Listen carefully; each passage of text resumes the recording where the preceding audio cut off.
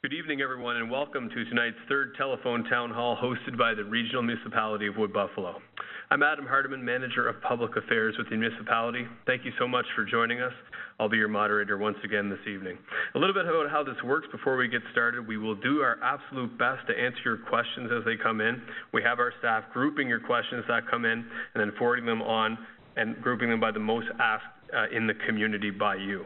A reminder as well, if you are on a cell phone and your call gets dropped, you can rejoin us by streaming it at rmwb.ca/townhall. At this time, I'd like to send things over to Mayor Melissa Blake, who will introduce tonight's participants. Well, thank you, and good evening, everyone. We appreciate you joining us for this third telephone town hall, but as you can appreciate, some of the best answers come from the most informed people, and we are lucky again to have some pretty informed people in the room. Tonight, participants include our Recovery Committee members, Councillor Sheldon Germain, Councillor Keith McGrath, and Councillor Alan Vinney. From Municipal Administration, we have Dale Benfield, Acting Director of Emergency Management with the Regional Emergency Operations Centre, otherwise known as REOC.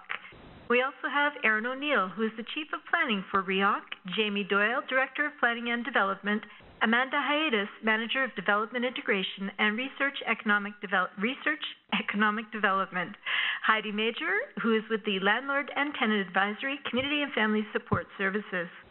Joining us tonight are also some important folks joining us from the Red Cross, Melanie Solar, Insurance Bureau of Canada, Heather Mack and David McGowan. Alberta Environment and Parks, we have Paul McMahon. Alberta Health Services, we have David Mateer, Deborah Samick, Dominic Joseph, Roxanne Drodson, and Shelley Push. And that concludes the folks that we have in the room, and we know there are many questions to be addressed, so I'll let you get right to them, Adam. Oh, thank you so much, Mayor Blake. If you are just joining us out there, thank you for participating.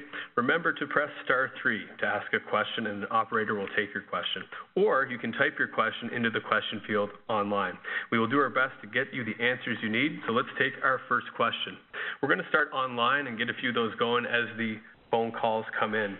So this one is from John, and his question is, what supports are available currently for small businesses in the community? And we're actually going to go to Amanda Hiatus with our Economic Development Department. Hi. Great question. All businesses are vital to our community and to our economy here in Wood Buffalo, which is why during the evacuation stage, our council had approved a business and economic recovery plan. There's 3 phases to that plan, and right now we are in phase 1. And phase 1 is our immediate response. So we do have some resources and supports in place, one of them being the Business Recovery Hotline. That phone number can be reached at 1-855-RMWB-BIZ. And on that hotline, you can receive information about available resources to businesses. We're also conducting a survey to try to get an understanding of what the business needs are within our community so that we're able to respond responsibly. We also have a monetary relief program right now where Red Cross has actually partnered with us, and they are transferring $1,000 of immediate relief funding to qualifying businesses. That closes on July 30th. So I would urge anybody who has a business in Wood Buffalo to call that 1-800 number and get signed up to receive the money. The third piece that we have is our Business Recovery Center, and that's located in downtown Fort McMurray at 9816 Hardin Street. And within that building, you can have a one-stop shop for business resources and supports. And coming up shortly, we are going to be announcing a home building show in August, so stay tuned. All of our updates are on our website at choosewoodbuffalo.ab.ca. Thank you. Well, thank you so much, Amanda. And we're going to stay online for our next question. This one's from Bill. Bill's asking, returnees to Wood Buffalo received additional Red Cross funding. How can displaced residents currently not in the community access that additional funding? So I'm going to go to Melanie, who's with the Red Cross, to take that for us. Hi, good evening. Thanks for the question, Bill. The returning electronic funds transfer for residents into Fort McMurray is intended to refill fridges and purchase additional cleaning supplies. Residents who remain outside of the RMWB can visit any Red Cross office in Alberta or in any of the other provinces across Canada to receive immediate, urgent financial assistance. Well, thank you so much, Melanie. We're going to stay online as the questions continue to come in from the phone. This one is from Jimmy, and he's asking, can you guys please provide an update on the cleanup and permitting process? For the first part of that question, I guess is a two-parter. I'm going to go to David McGowan with IBC, the Insurance Bureau of Canada, and then we'll follow it up with Jamie Doyle, our Director of Planning and Development.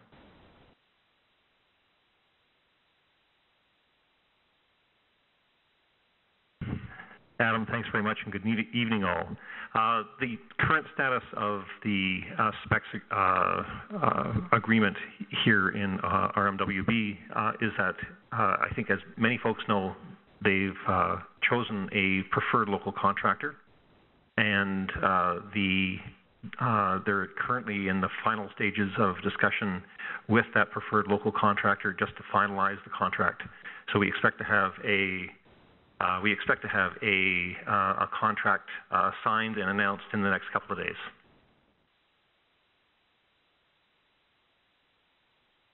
Sorry, Jamie, we'll go to you for the next part of the question. The person was asking about cleanup, but also about permitting. So if we could go on to that portion, please. Thank you, Adam. Thus far, we have 61 demolition permits received. We received 10 today, and over the weekend, we've issued 14 to date. Thank you. Well, thank you so much, Mr. Doyle. We know you'll be presenting at our council meeting tomorrow night as well, so we invite our residents to tune in on Shaw TV or to visit us in the council chambers tomorrow night. So we're going to take our first question from the phone. Daryl and Leanne, are you there? Yes, I'm here. Good to have you with us. Please go right ahead with your question. My question is about we lost our home. My husband lost his job up there and everything. We are currently living somewhere else right now. And so our home is gone, but we were wondering, our insurance company is talking about paying us out, but who pays for the land? Is Wood Buffalo paying for the land for I guess, where our house stood? Is that coming from Wood Buffalo?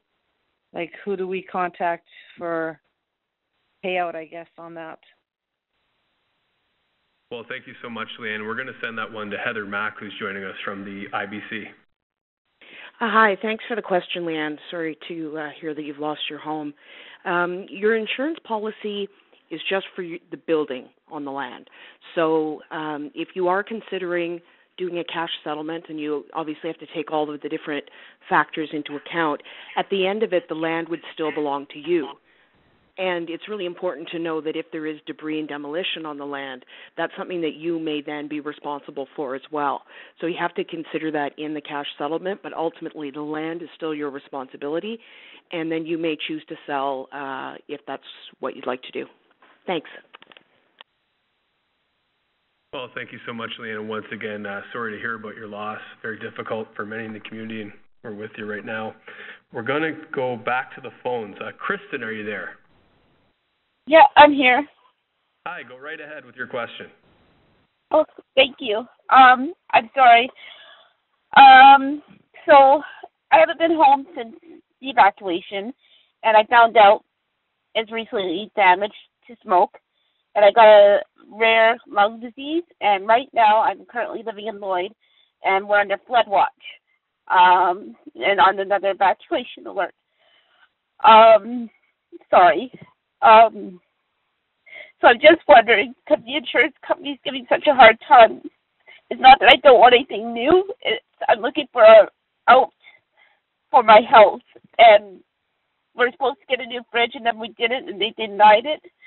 And it's documented, and I don't know what to do. Well, thank you so much, Kristen, and sorry to hear about everything that's happened. And we're cutting out a little bit, but that's not your fault. I think that we heard your question asking. I think you were saying that your home was smoke damaged, and you do have a lung disease. You're looking to your insurer for more support. I'm just going to send that over to Heather Mack with IBC to take that for us, please.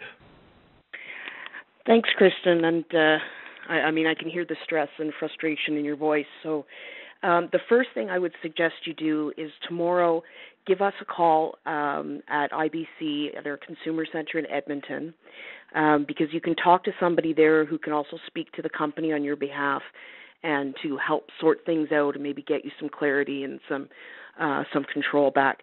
Our number is 1-844-227-5422. And there are lots of ways to go about dispute resolution with the insurance companies.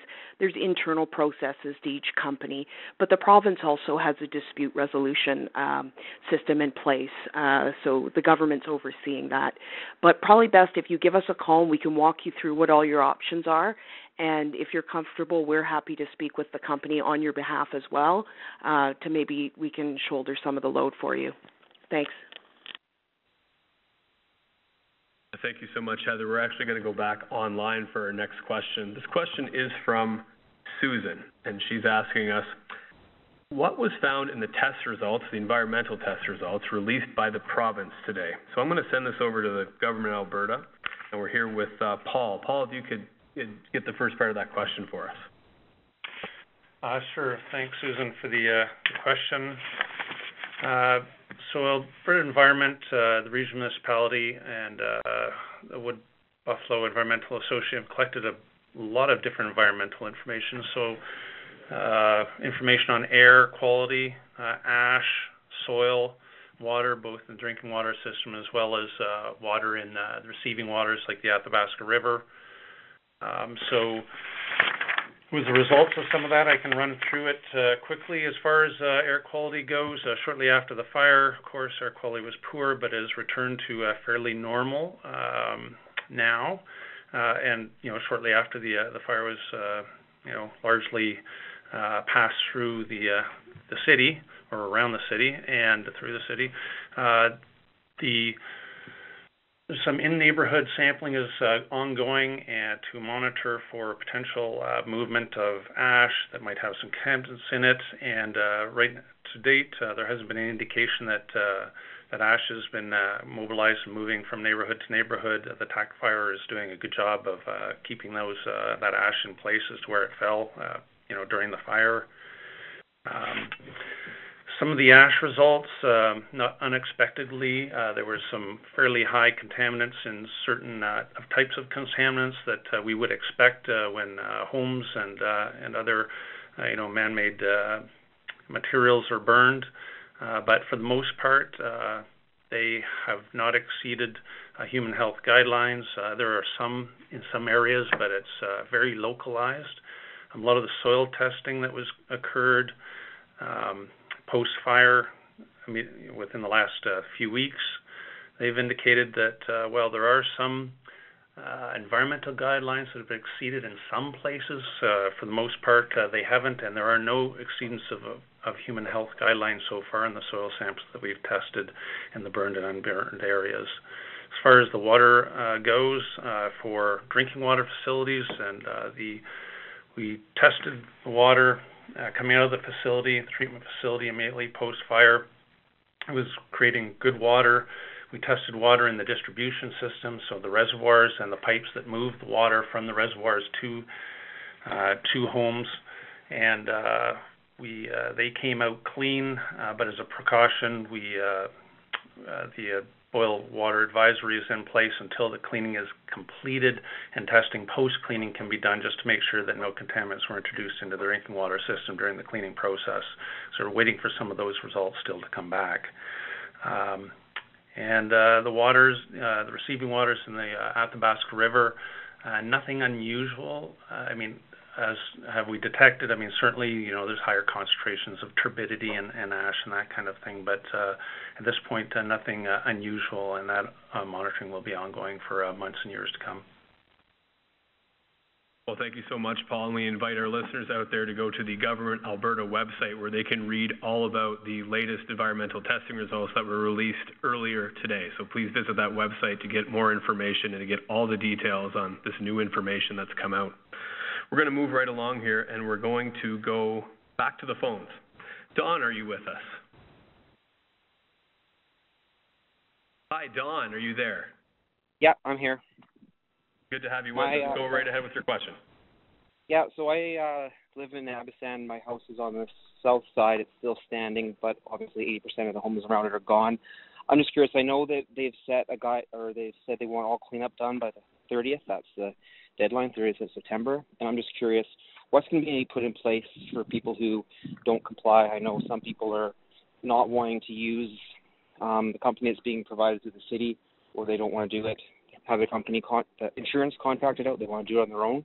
So if people are taking a long time and going beyond the deadline, I'm just wondering if there's going to be fines in place, just because we're not able to move back until this cleanup of the debris is obviously taken care of. That's my question. Thanks.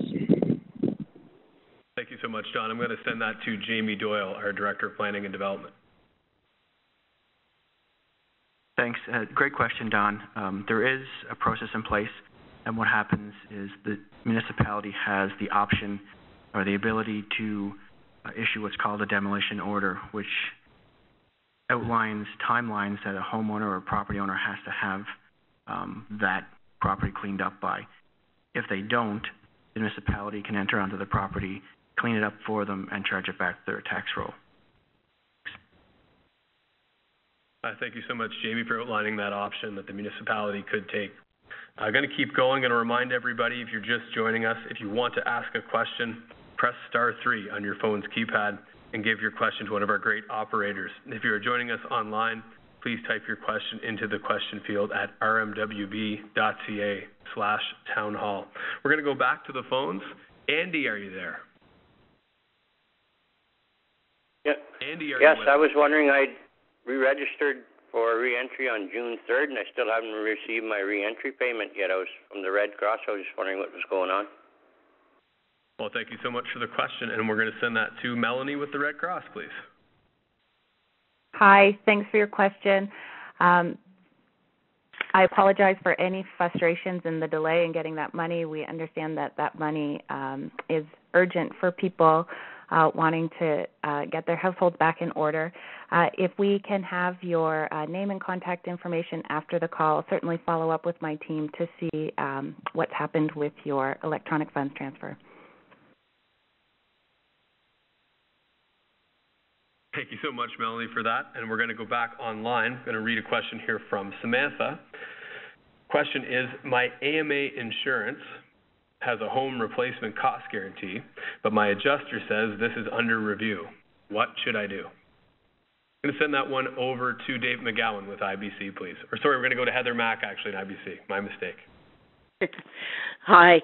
That's interesting because, well, ultimately your insurance policy is a contract. So if the insurer guaranteed something, they have to abide by that. So I'm not really sure what the adjuster is communicating to you about it. But you could give us a call at IBC and we could do a little more investigating, because if you do have guaranteed replacement costs, that really is the end of it. That's what you will get. So give us a call tomorrow, 1-844-227-5422, and hopefully we can help sort this out for you.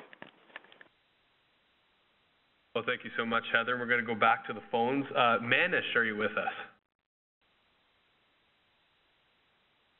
Manish, are you there? Yeah, I'm here. Good to have you with us. Go right ahead with your question. My question is, when will be Fort McMurray transportation will be resumed? People are facing lots of difficulty to catch the city bus. They have to walk like a kilometer, half kilometer. Well, thank you so so much. when will be the city bus service will be back to normal? Sorry for cutting you off there. Thank you so much for your question. I'm going to send that to our Chief of Planning, Erin O'Neill, please. Thank you, Adam, and thank you, Manish, for your question. Transit services was restored on July the 4th. It might be different than the transit that you were used to pre-fire, as transit is basing the plans based on the individuals that have re-entered at the time in our current population. So they will be monitoring this and will update those transit services as required. Well, thank you so much, Erin. We're going to go back to the phones. Sheila, are you there? I am. Well, it's great to have you. Go right ahead with your question, please.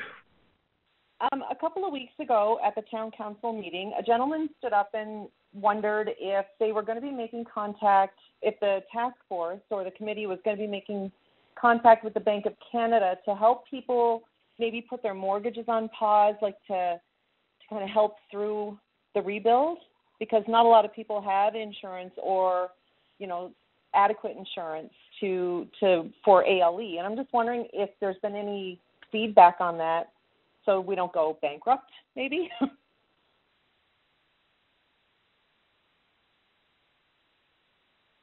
Thank you so much for the question, Sheila. I guess a bit of a two-part answer. So we'll go to IBC. We'll go to David McGowan. Thank you so much. Sure, Adam. Happy to start the answer in part because before I joined the insurance industry, I spent 25 years in the world of banking. So let me put that hat on, if you will. And thank you for your question. The Bank of Canada actually would have no role at all in talking to folks about mortgages or postponing mortgages or taking any kind of broad response. That's actually a question that you could and should have with your individual bank manager, a little bit like the insurance business when you're talking to your adjuster. So that's where a conversation should start on a case-by-case basis if there are particular circumstances that the bank can take into consideration when thinking about how to deal with your financial situation moving forward. Well, thank you so much. And we'll also go to the Recovery Committee to take the second part of this question. We'll go to Councillor Al Vinnie, please. Yeah. Hey, Sheila. Thanks for the question. Just to follow up, yes, it is true it's not the Bank of Canada's role, but we have made contact with the Canadian Bankers Association and Canada Mortgage and Housing Corporation, and we're going to be meeting with those parties as well as meeting with some of the major banks with at a vice president level or above. So while it's true that you want to initiate the conversation with your local branch, we are working on having these meetings with the major players behind the scenes, the Canadian Bankers Association, which is similar to the Insurance Bureau of Canada in that CBA represents the Canadian banks, and will listen to us speak to things that people would be needing, like you say, some sort of break on insurance, on interest and or payments for some period of time. And we'll also see what Canada Mortgage and Housing Corporation might have in mind that they could do. So thanks very much for that question. Well, thank you so much, David. Thank you so much, Councillor Vinnie. We're going to go back to the phones. Jared, are you there? Jared, are you with us? Yes. Go right ahead with your question, sir. My question is about environmental testing. I was pleased to see the results of the Phase 2 testing today, and certainly a sigh of relief. Over the last couple of weeks, people have indicated on social media that they've had some private testing done that wasn't quite as positive. I'm wondering if there's any ideas as to why there's a discrepancy between, the quality of the soil in particular. Another bit of concern I have is whether people are encouraged to have testing done in their house, and under what circumstances should they? How do we know our houses are, the air quality is good in there? Any recommendations? Well, thank you so much, Jared, for your question. I think about a two-parter. Go to Paul McMahon with Alberta Environment and Parks, and then I'm going to go to Dave McGowan with IBC. Hi, Jared. Thanks for your question. So, the results or the sampling we conducted, we actually, the regional municipality of Wood Buffalo for the most part, in the burned and unburned areas, they sampled most, if not all, of the neighborhoods all the neighborhoods that were affected, as well as some that weren't very affected at all. So I guess your question was, why are some of the results that we posted, which are fairly encouraging, are different than some of the results that maybe individual homeowners have obtained from their properties. So contaminants can be very localized. On properties, it might be that the contaminants were there already due to, the source of the soil, or due to, somebody storing a lead battery or building a deck and sawing, preserved or treated wood preservative, and so you can get some very local hot spots in that. So I would expect that there would be differences if folks are sampling in different areas than our samples, but they should be very localized. So we were looking at really the components of the fire and what fell out in the ash, and so that's why there could be differences between what other folks have found on their personal properties, as well as the methodology that was used. There's different methodologies for different purposes. So without seeing the results and how the sampling was conducted and what kind of analysis was done, in the labs, differences can occur. And Adam, it's David McGowan, and thank you for the question, sir.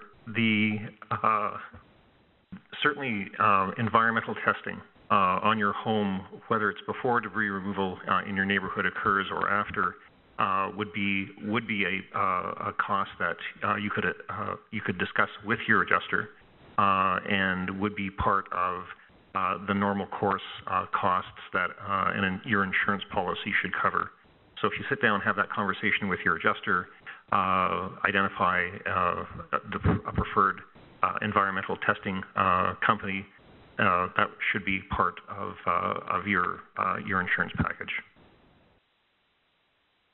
Thank you, David. Thank you, Jared, for the question. Thank you, Paul, for the initial part of that response.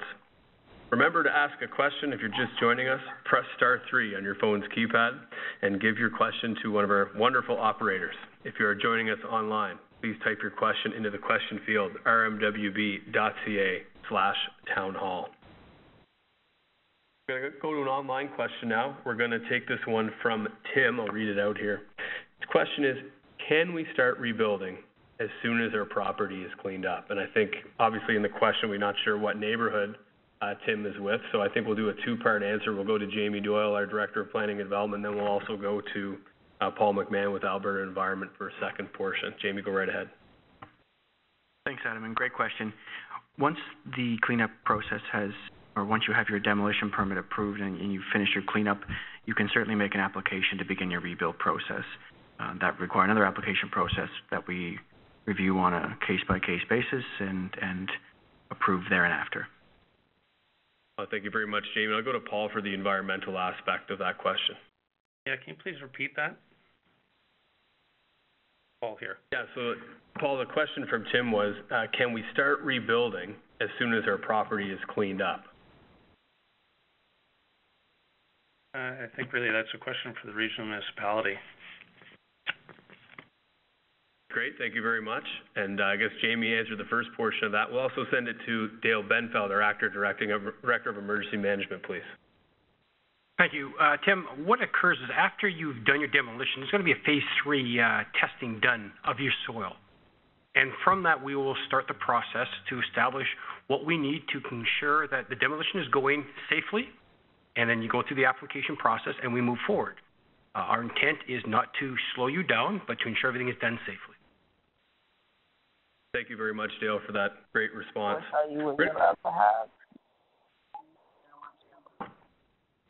Okay, sorry about that, guys. We had a bit of a technical difficulty there on the phone. We're going to go back to the phones. Kara, are you there? Kara, are you with us? Is it Kara? I might be getting it wrong. I'm sorry about that. Yes, it's Kara. Great. Go right ahead with your question. Thank you.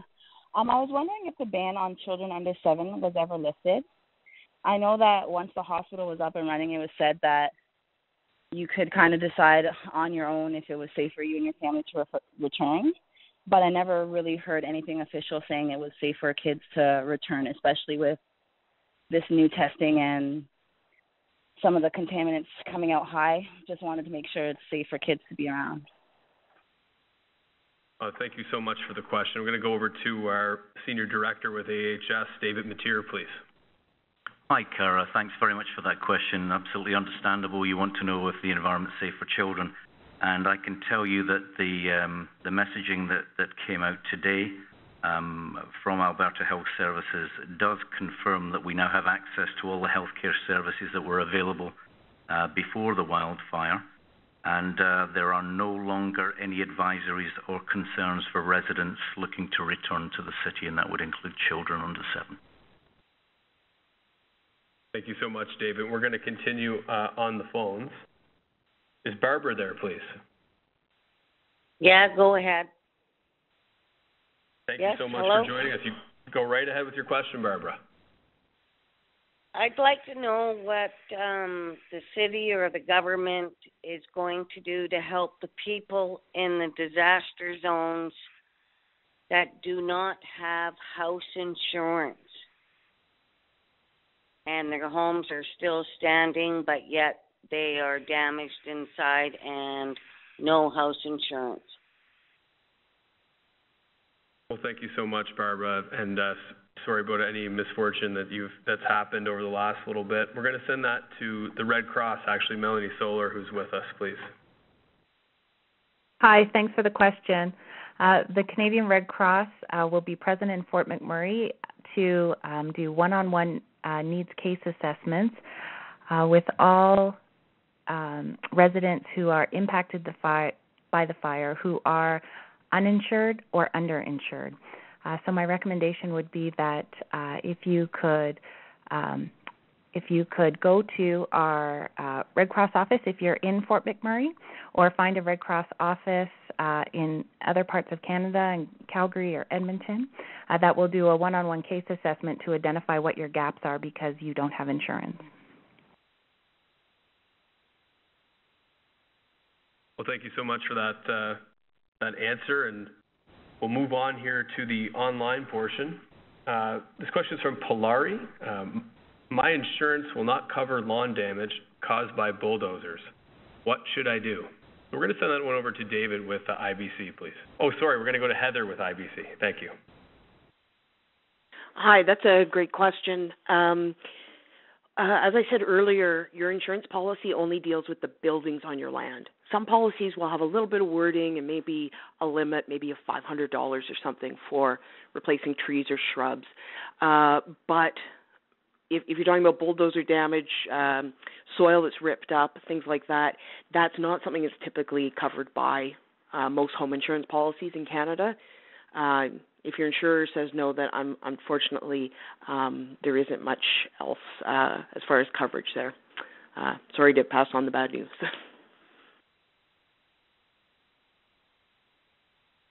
Thank you so much for that. I'm going to go back to the phones. Sorry if I mispronounced this. Is it Jigar? Are you there? Hello. Hello, how you doing? I'm doing good, sir. Thank you very much. Good to have you. Go ahead with your question. Yeah, my question is that I'm the small home builder in the town. So how I be a part of the rebuild Fort McMurray? Do I need to register myself in the city, or how I can work? Hello? Yeah, be right there. I think we lost you there for a second, so I'm going to repeat the question. So you're saying you're a contractor. How can I take part in the rebuild process as a contractor? Yeah, I'm the small builder building the houses in town. Thank you so much. So we're going to send this to our Chief of Planning in the REOC, Aaron O'Neill, please. Thank you, Adam, and thank you for the question. On the municipal website, there is an option of where you can provide offer for resources, so where you can be available for contracting that will come out through the city.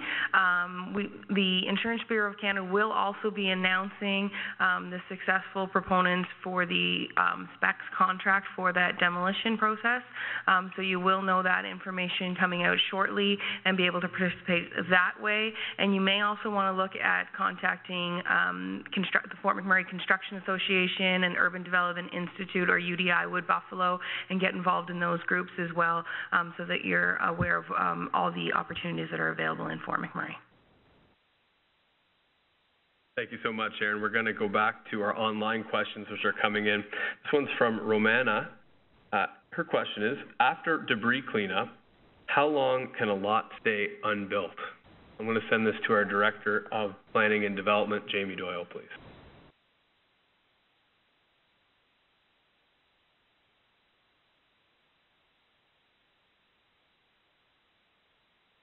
Thank you, Adam.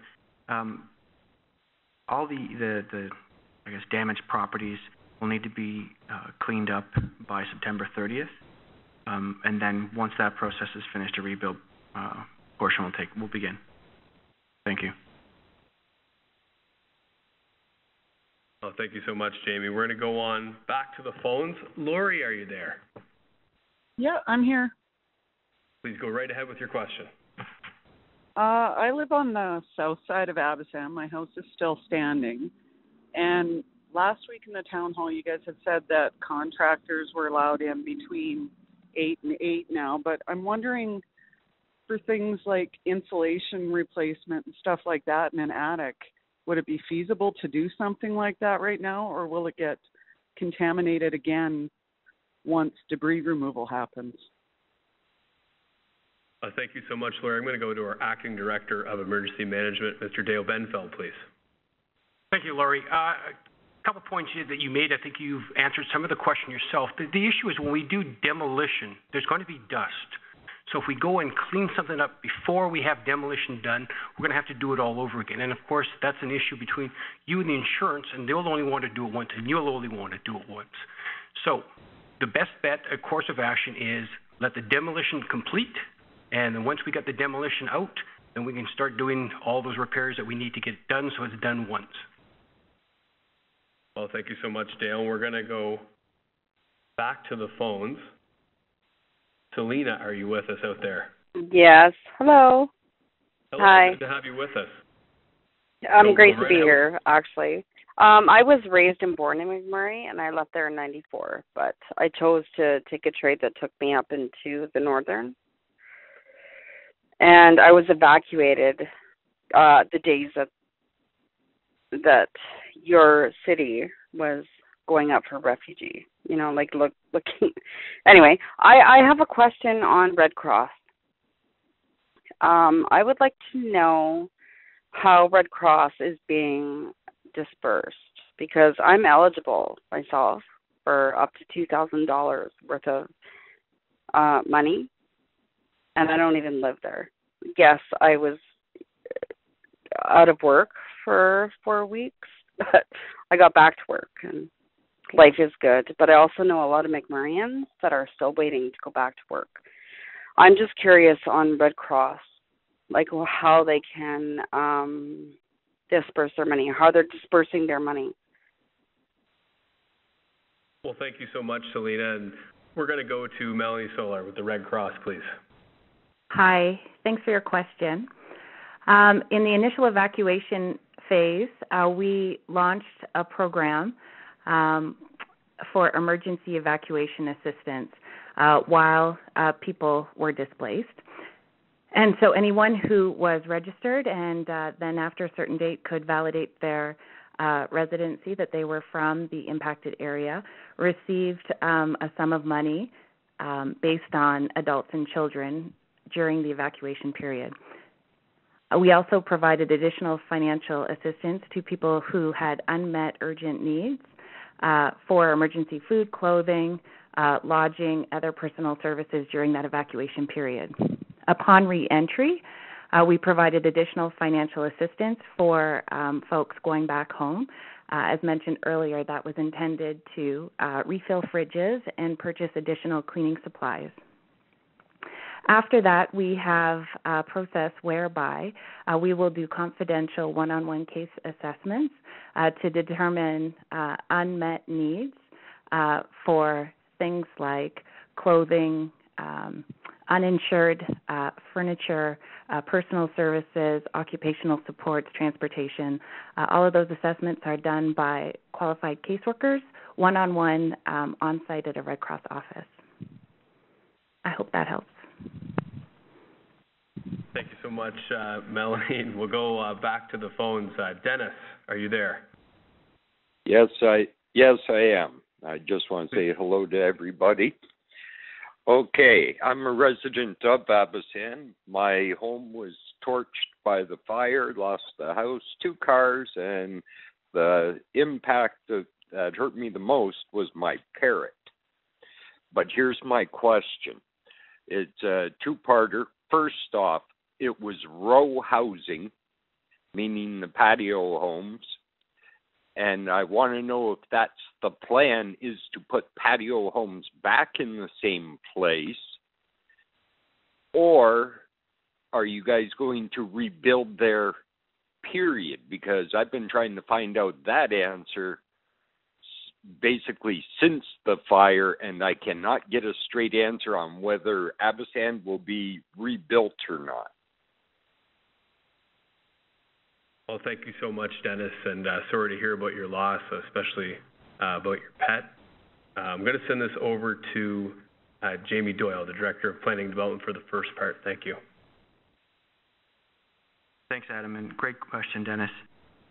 As the rebuild process begins, any rebuild will need to meet the requirements of the land use bylaw as it sits today, as well as the Alberta Building Code as it sits today, or the day that you actually apply.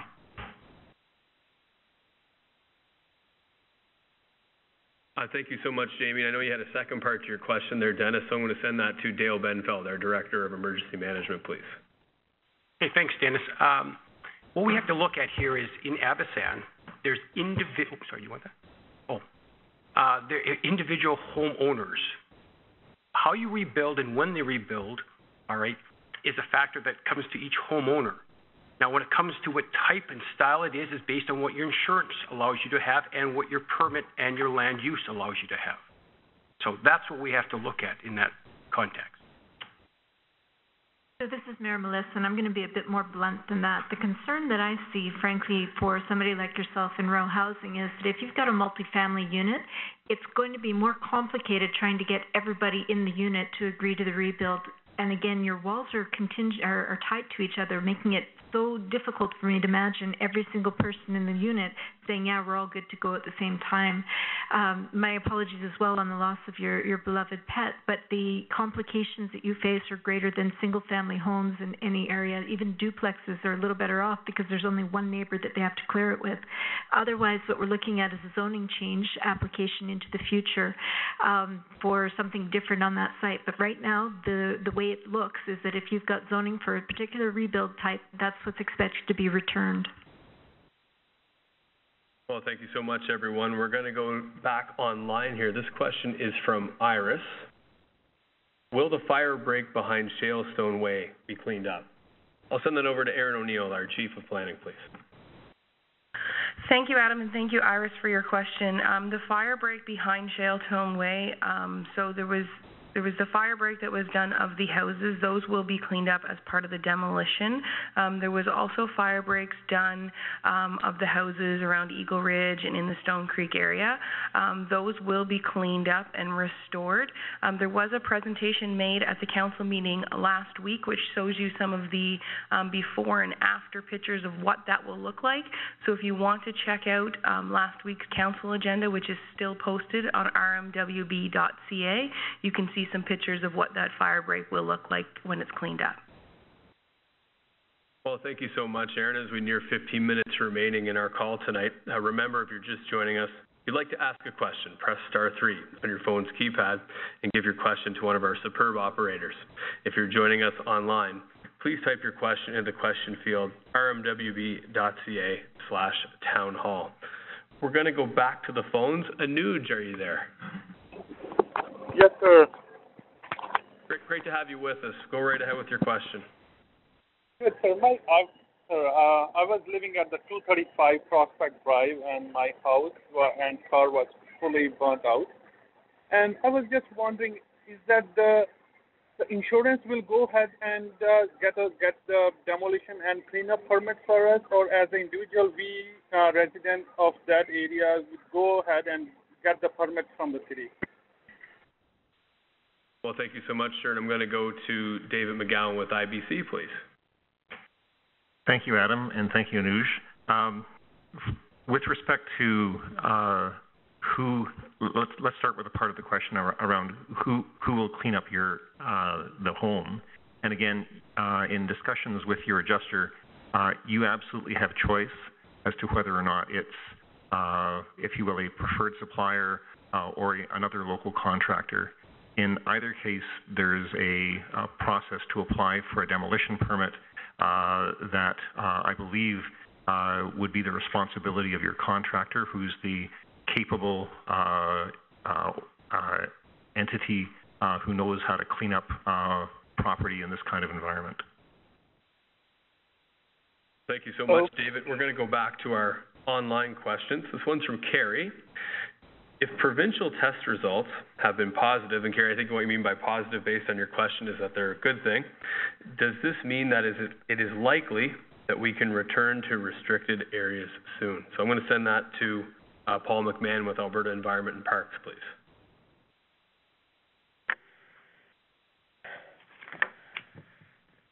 So thanks for your question. So we've completed the testing, and I think to return to the Abasans and Beacon Hill and waterways, the most impacted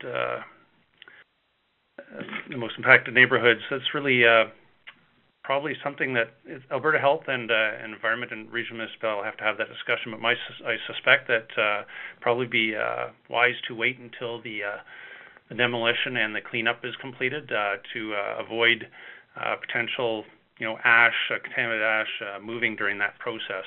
But that's something that will have to be determined by those three parties. Well, thank you so much, Paul. And I think we're going to have Aaron O'Neill, our Chief of Planning, follow up on that. Thanks, Aaron. Thank you, Adam. The main reason why the residents in the restricted areas of Abasan, Beacon Hill, and Waterways are not back into their homes yet are the recommendations of the Chief Medical Officer of Health. We are working closely with Alberta Health Services to remedy some of those situations, as we would like to see residents back into those homes as soon as possible as well. So we are working closely with Alberta Health on the risks in those areas to mitigate those, so that we can see those residents back into that area. Currently, the requirements are that debris is cleaned up, and we are working through any mitigation that we can have in place so that we can see you move back home. Thank you so much, Aaron, and for that response. We're going to move on back to the phones. Heather, are you there? I am. Go right ahead with your question, please. Hi, thanks for taking my call. So it's kind of a complicated question. My apologies, but I'm curious. I'm the president of a condominium unit up in Abasan, 48 homes, and I'm wondering if there's a firm date as to when people can start moving back into Abasan, and if they're going to be able to move back into Abasan, is it going to be prior to the debris being removed, or is it going to be after the debris is removed? Because people's personal claims cannot be related with the condo claim until the condo does the testing within the units, and we can't do the testing within the units until the civics has been removed. So it's very difficult for me to make decisions for 48 homeowners without some sort of firmity from the region municipality or the province. Thank you. Thank you so much, Heather. I'm going to go back to Aaron O'Neill, our Chief of Planning in the REOC, please. Thank you, Adam, and thank you, Heather, for your question. We are working closely with the Chief Medical Officer of Health and Alberta Health Services on her recommendations for those restricted areas so that we can get people back into their homes as soon as possible. We are working on mitigation strategies and are in close contact so that we can hopefully get you home as soon as possible. Thank you so much, Aaron, and we're going to go back to the phones. Joseph, are you there with us? Yes, I'm here. My question is a follow-up on that. I guess the last meeting we had, town hall meeting we had, it was mentioned that there might be some contractors, general contractors, that will do the cleaning. Of course, people have the choice to do it themselves or choose their own contractor or the general one. So it was agreed that the information will be posted regarding how much will be the cost for the general contractor, so people can choose if they want to go with the general contractor. So has that been done, and where, if it's been posted, and where is that we can look up those info?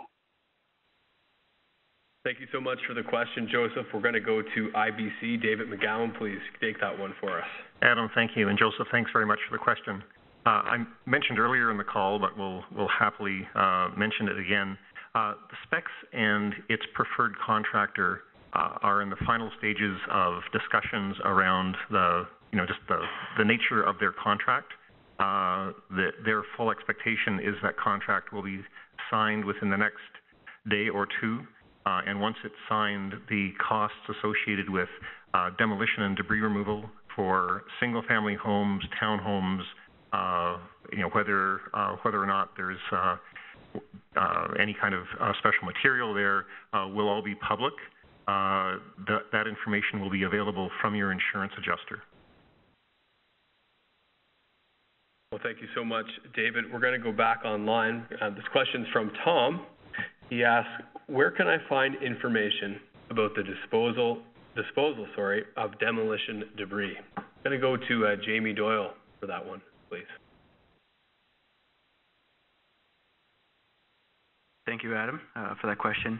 Anybody can go to our website and look under the landfill tab, and there's all kinds of great information there for you to look into and provide, or there should be a number there for you to call and get some further information on details. Thank you. Well, thank you so much, Tom. And I can also tell you from the communication side, Jamie's absolutely correct. You can also go to rmwb.ca/demolition. You can also call the Pulse line anytime, 780-743-7000. Visit us on Twitter or Facebook for more information. Thank you so much for your question. We're going to go back to the phones. Karen, are you there? Hi. Hi, how are you? Not too bad. Thanks for taking my call. No problem. Go right ahead with your question, please. Well, so my husband and I had our RV parked at the backside of Centennial RV Park. So we were first to be evacuated on the Sunday, but we've since on the 29th of June gotten a pretty nasty letter from the owner, being a numbered company, so we can't even say who it is. It came through care of Larry Miller. But it's telling us that we're required to have all of the debris on our lot cleaned up, removed by July 15th, or this numbered company is going to assign a designated company to clean it up on my behalf and send me a bill. They also threatened failure to respond by this DocuSign by July 7th to the above notice. Hereby gives formal notice to this numbered company to act on my behalf. Now, I had fire insurance on our RV, and our claim has not been finalized yet. And so the frame to the RV is there, and I don't know, am I supposed to take notice of this? The residents have gotten together and tried to work on this, but we've been treated sort of differently than Beacon Hill, Abbotsand, and Waterway, but sort of in the same boat. You know, we were where it's got all that white stuff on it and that sort of stuff. Like, I don't know what I'm supposed to do with this kind of, to me, believed to be threatening. Thank you so much, Karen, and we're sorry to hear about everything you've been through. We're certainly well aware of the situation. I'm going to send this over to Dale Benfeld, Acting Director of Emergency Management, please. Excellent. Thank you. Thanks, Karen. First, we have to look at is the fact that Centennial Park is privately owned. And these are mobile trailers that we're talking about that are on pads as opposed to individual homes that are owned as property. I think we need to delve a little bit deeper in this one. What I'll ask you to do is if we'll get some information from you, and we will contact you, and we'll talk about this further tomorrow, okay? Thank you so much, Dale, and thank you so much, Karen, for the question. We're going to go back to the online portion of the questions coming in. Are there plans to condemn the standing homes in Beacon Hill? We're going to send it back to our Director of Emergency Management, Dale Benfeld, please. Thank you for the question. Our intent, we have no intent to condemn homes. That is an issue that comes between health, construction. There's a lot of factors involved. So you have to talk to your insurance adjuster on that one.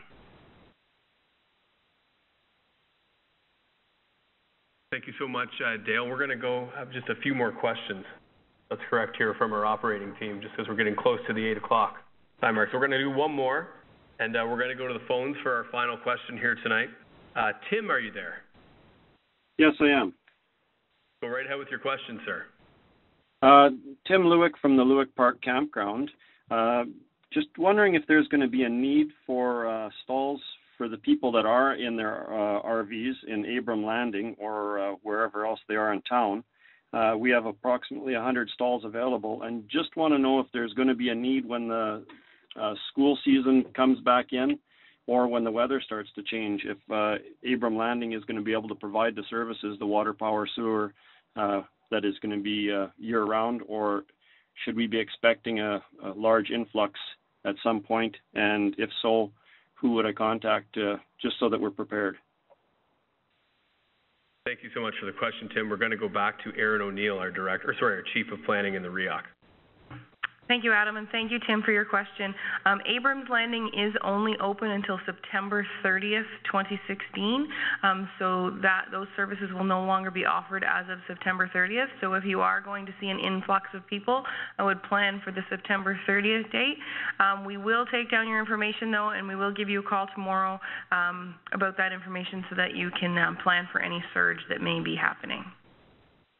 Well, thank you so much, Aaron. And like I said, that concludes the calls for tonight as well as the online questions. Before we close things out, I'd like to send things over to Mayor Blake to make some closing remarks. Well, thank you very much. And that is, in fact, all I want to say is thank you to each of our callers who made it through on the line tonight and those who had their online questions answered. And my regrets to those of you who submitted but were unable to get yours answered. Adam will tell you what you can do coming up next with that. But for the people in the room, you have my appreciation for being here tonight to be able to provide the responses that we were able to. To my Recovery Committee Council colleagues, thank you. You always have a big load on your plate, but having you participate here is very helpful in hearing the concerns of our residents. And now you, the residents, we thank you as well for joining us for this session. I'll turn it back to Adam so he can help out those folks who have some unanswered questions. Well, thank you so much, Mayor Blake, members of the Wood Buffalo Recovery Committee, and everyone here that's joined us here tonight, and especially, of course, our residents, the thousands of you that joined us once again this evening. Thank you so much for your questions. A full audio replay will be available soon at rmwb.ca/townhall. We do recognize that not everyone's question was answered tonight. We thank you for your understanding as we do our best to answer similar questions that have been submitted the most throughout our call tonight. We invite you to visit rmwb.ca, call the Pulse line at 780-743-7000, or to interact with us on Facebook or Twitter to connect with the municipality. The next telephone town hall is next Monday, July 18th at 7 p.m. Mountain Time. Have a good evening as we stay safe, resilient, and together as a community. Thank you.